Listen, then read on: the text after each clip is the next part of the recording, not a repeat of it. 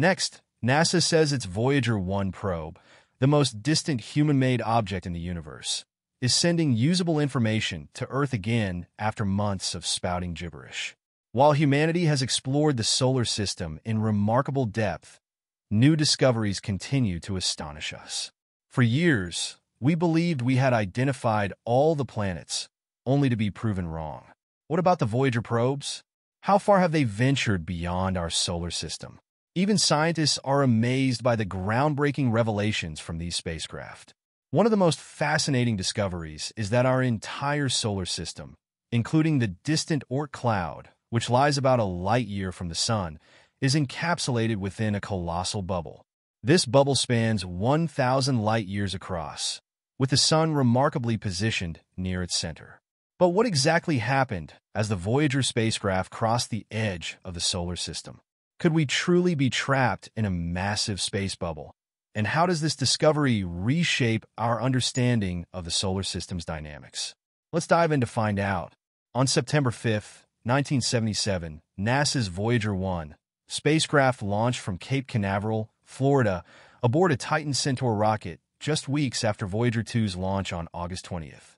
Originally designed for a 5-year mission to study the outer planets, these resilient probes have surpassed all expectations, continuing to send data back to Earth more than 44 years later as they venture into interstellar space. The Voyager missions capitalized on a rare planetary alignment that occurs once every 107 years, allowing the spacecraft to perform gravitational slingshots from one planet to another, conserving their limited fuel. Despite launching second, Voyager 1 was the first to reach Jupiter and Saturn, focusing on these planets while Voyager 2 explored Jupiter, Saturn, Uranus, and Neptune over a decade. The data transmitted by the Voyagers have profoundly shaped our understanding of the outer solar system, earning their place in textbooks and media alike. As a unique touch, each spacecraft carries a golden record, a time capsule of Earth's sounds and music intended to communicate with potential extraterrestrial life. As of January 2024, Voyager 1 is approximately 14.9 billion miles, 158 times Earth's distance from the Sun, from our planet, making it the farthest human-made object in space. Voyager 2 achieved a major milestone in November 2018, becoming only the second spacecraft to enter interstellar space, following Voyager 1's breakthrough in August 2012. Voyager 1's departure from the heliosphere, the vast bubble of charged particles created by the Sun, was confirmed when its plasma wave instrument detected a massive solar eruption between April 9th and May 22nd, 2013. The eruption caused nearby electrons to vibrate, and researchers found that the surrounding electron density was significantly higher than that within the heliosphere. This data revealed a surprising contrast. Interstellar space is denser than regions near the Sun, but the heliosphere's outer edge is much less dense than areas closer to Earth. By analyzing this data, scientists pinpointed Voyager 1's official entry into interstellar space to August 25, 2012, using electron oscillation measurements and observations of charged solar particles. Voyager 2 followed suit, crossing into interstellar space 6 years later, confirming the profound scientific significance of these twin spacecraft. The data from the Voyager spacecraft reveal many similarities, such as the overall density of particles encountered in interstellar space. However, their journeys revealed notable differences, sparking new questions about the Sun's trajectory through the galaxy. Outer space continues to defy our expectations, and Voyager 2's observations as it crossed the heliopause, the boundary between the heliosphere and interstellar space, are shedding light on some of the solar system's greatest mysteries. To understand Voyager 2's groundbreaking findings, it's essential to first grasp the Sun's dynamic nature. Far from being a tranquil ball of light, the Sun is a star, a blazing nuclear furnace hurtling through the galaxy at approximately 450,000 kilometers per hour.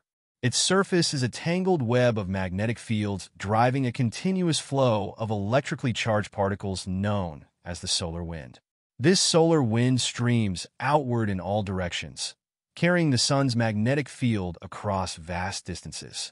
Eventually, the solar wind meets the interstellar medium, a region filled with remnants of ancient stellar explosions.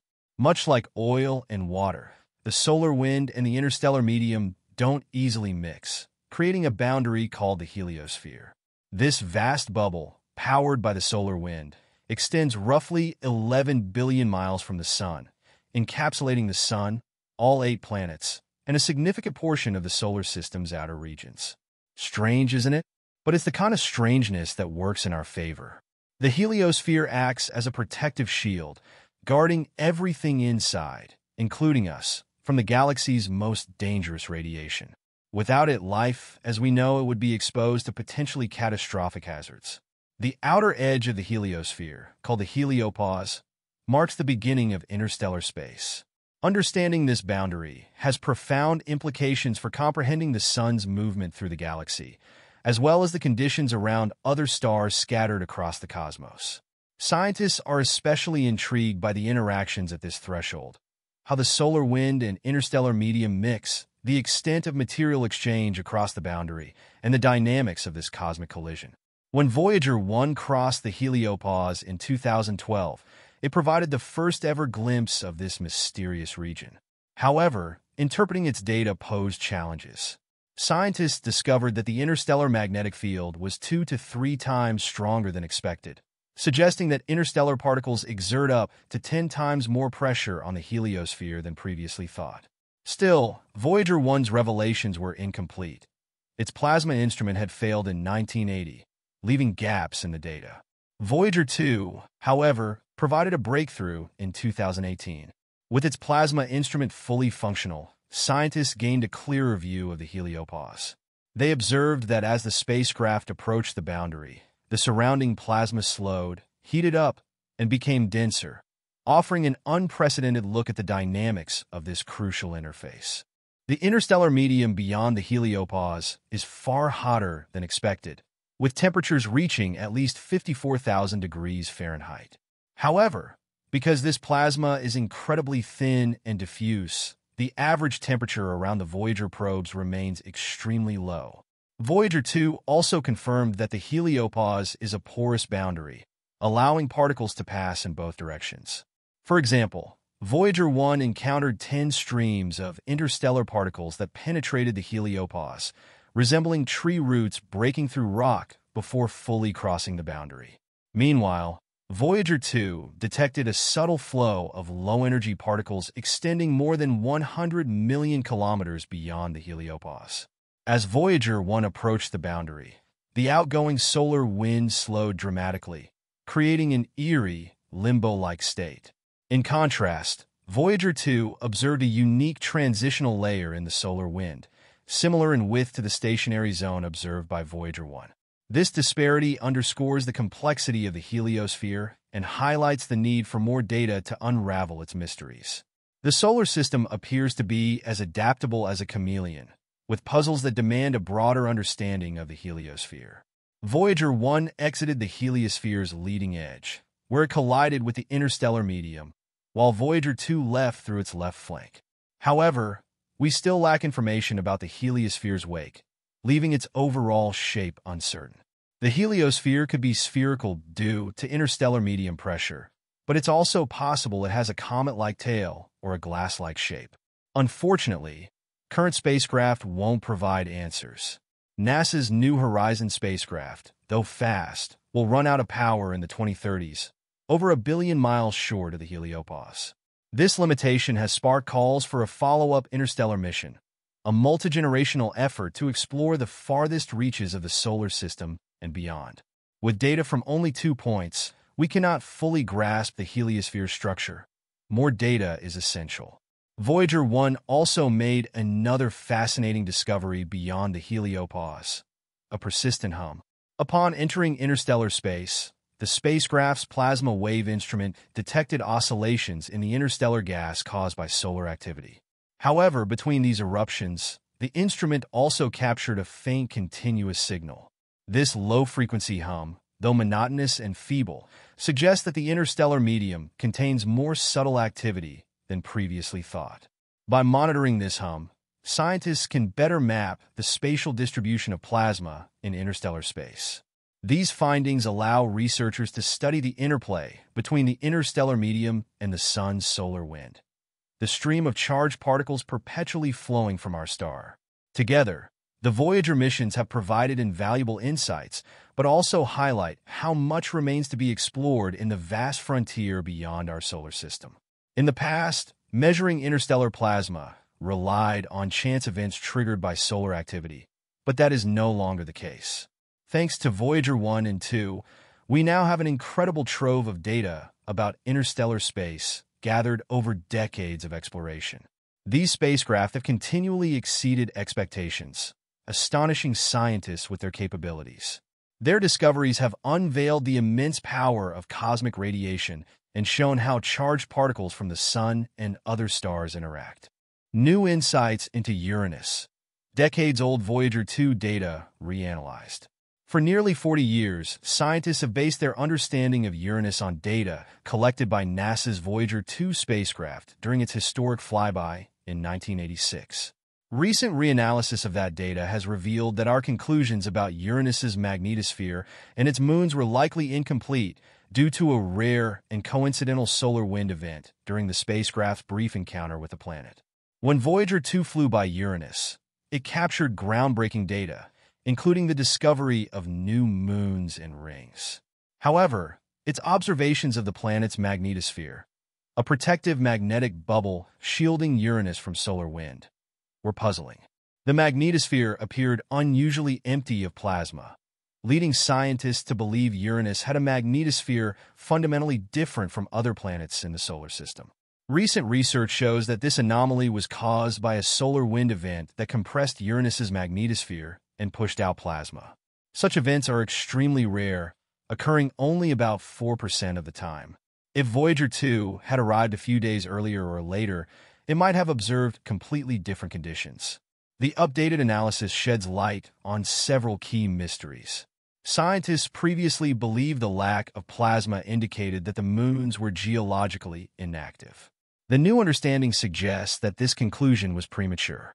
Uranus's 5 largest moons could, in fact, be geologically active, possibly harboring subsurface oceans or other dynamic features. The solar wind event likely energized Uranus's radiation belts, contributing to the unusually high levels of charged particles observed by Voyager 2. These findings may help explain why Uranus's radiation belts are second only to Jupiter's in intensity. This revised understanding of Uranus emphasizes how critical timing and conditions are during planetary flybys. The findings also highlight the importance of long-term observation missions. Scientists are advocating for a dedicated mission to Uranus to explore its atmosphere, magnetosphere, and moons over an extended period. Such a mission has been prioritized in NASA's Planetary Science and Astrobiology Decadal Survey. Voyager 1's revival of a 43-year-old transmitter.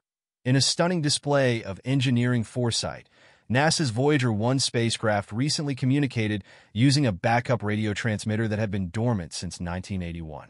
This milestone highlights the ingenuity and resilience of the spacecraft, which is now over 15 billion miles from Earth, making it humanity's most distant emissary.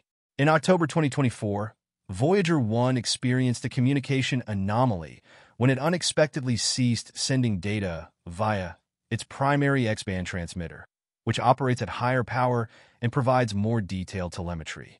Engineers detected a faint signal from the spacecraft using the backup S-band transmitter, which consumes less power but has a weaker signal strength. This transmitter had not been in use for 43 years, and its activation likely resulted from the spacecraft's automated fault protection system designed to conserve energy and ensure operational longevity.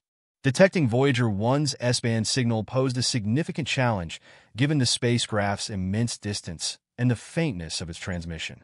Using its highly sensitive array of antennas, NASA's Deep Space Network managed to capture the signal, verifying the spacecraft's operational status and enabling the team to maintain communication.